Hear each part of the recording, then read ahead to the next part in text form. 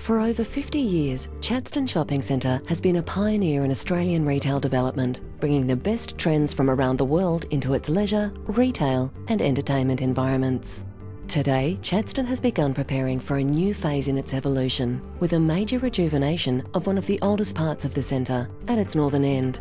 Moving through the centre, past David Jones and Capital Kitchen, the project begins to take shape with a new level of car parking added to the existing Target car park deck. A series of landscape panels will be mounted to the deck to help create a green skin for the new structure.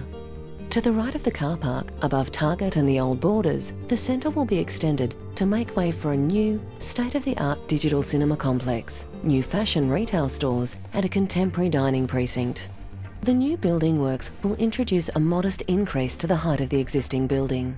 Except for the new level on the Target car park, most of the new works are set back at a considerable distance from surrounding residential properties, which will reduce the potential for any shadowing or amenity impacts.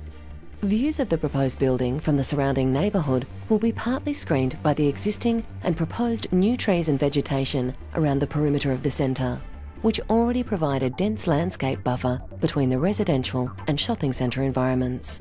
All of this proposed development will be the subject of a future planning permit application to Council in late 2012.